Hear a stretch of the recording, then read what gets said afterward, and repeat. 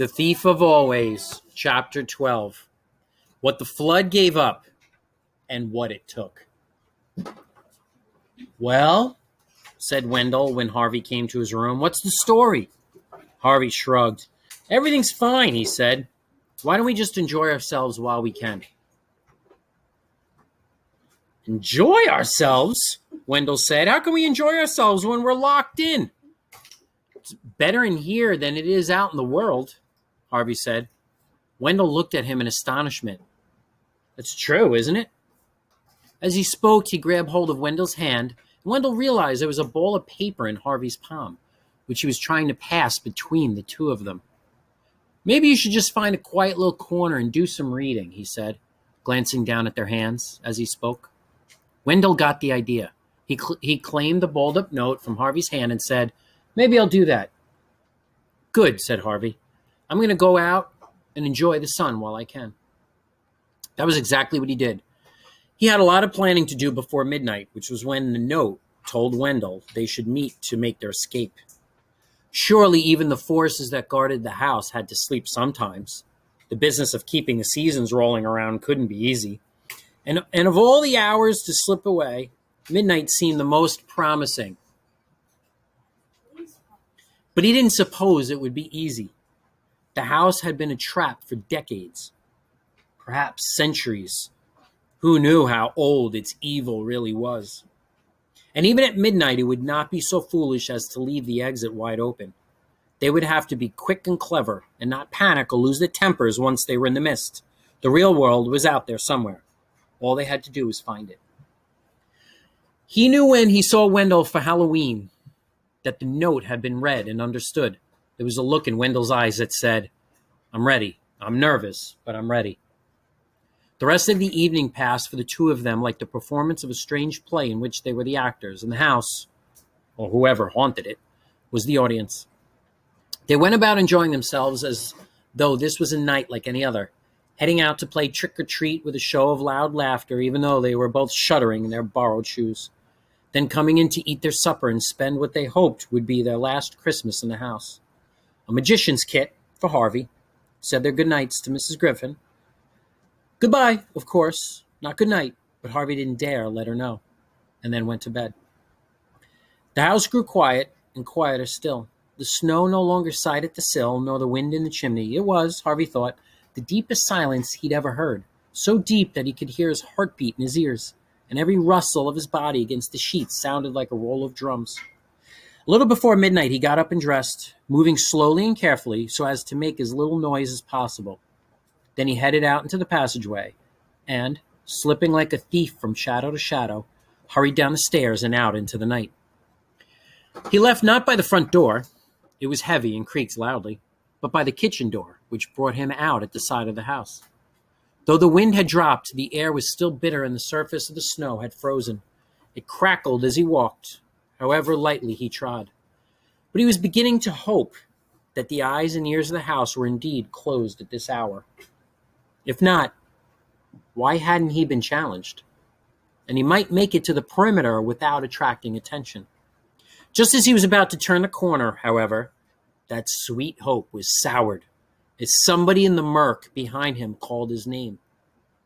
He froze in his tracks, hoping the darkness would conceal him. But the voice came again, and again called his name. It was not a voice he recognized. Not Wendell, certainly not Mrs. Griffin. Not Jive, not Rictus, not Mar.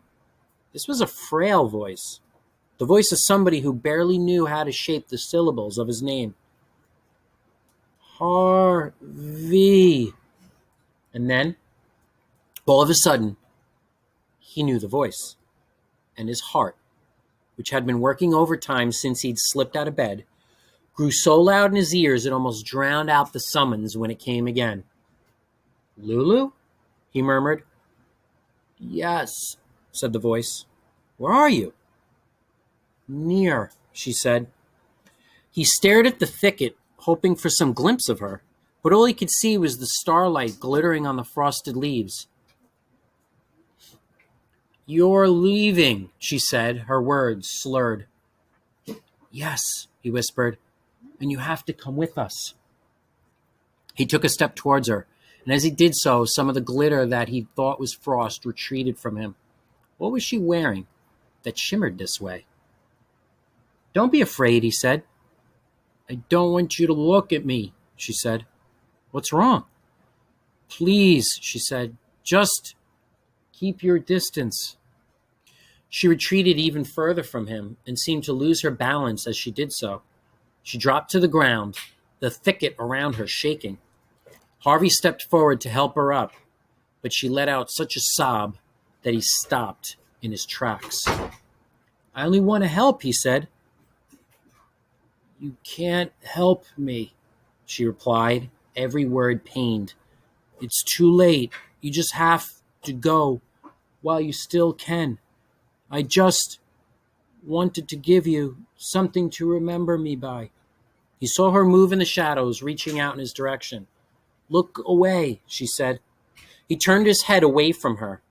"Now close your eyes and promise you won't open them." He dutifully closed his eyes. "I promise," he said. And now he heard her moving towards him, her breath laborious. "Open your hand," she said. Her voice was near now. He knew if he opened his eyes, he'd be face to face with her. But he had made a promise and was determined to keep it. He put out his hand and felt first one, then two, then three heavy little objects, cold and wet, dropped into his cupped palm.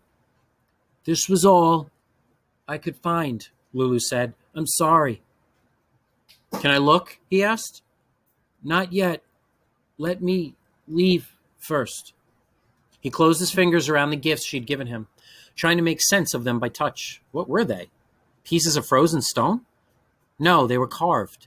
He could feel grooves on one, a head on another, and now, of course, he knew what he held. 3 survivors of his ark, dredged up from the depths of the lake. The answer was no comfort to him, quite the reverse.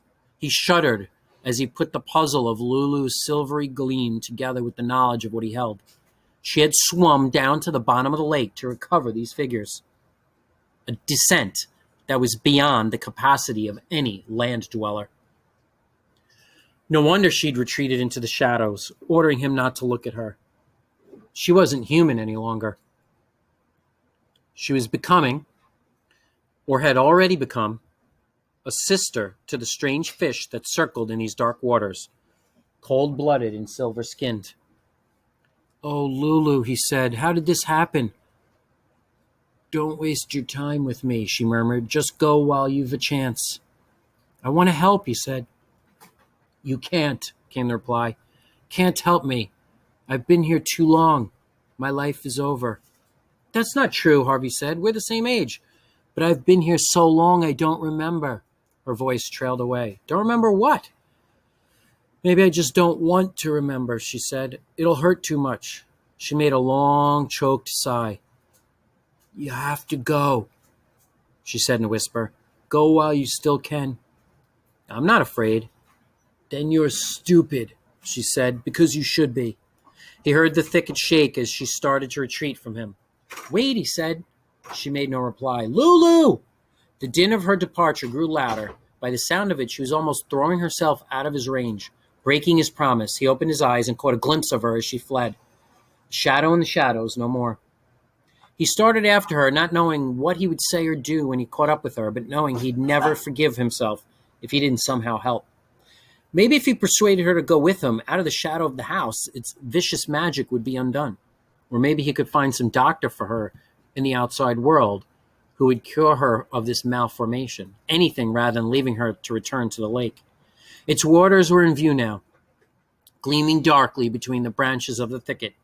Lulu had reached the bank, and for a moment, the meager starlight found her. All that Harvey had feared was true, and more. A fin grew from her bent and scaly back, and her legs had almost fused together. Her arms had become short and stubby, her fingers webbed. But it was her face, glimpsed as she turned back to look at him, that was the greatest shock. Her hair had fallen out, and her nose disappeared. Her mouth had lost its lips, and her blue eyes turned to swiveling silver balls, lidless and lashless. And yet, despite their freakishness, there was human feeling in those eyes. And on that mouth, a terrible sadness that he knew would never leave his heart if he lived to be 1,000. "You were my friend," she said as she teetered on the bank. "Thank you for that." Then she stumbled into the water. He went to the edge of the lake at a dash, but by the time he reached the place from which she dived, the ripples were disappearing and the bubbles breaking. He watched the icy waters for a minute or more, hoping she would see him and surface, but she'd gone where he couldn't follow. And that, it seemed, was the end of it.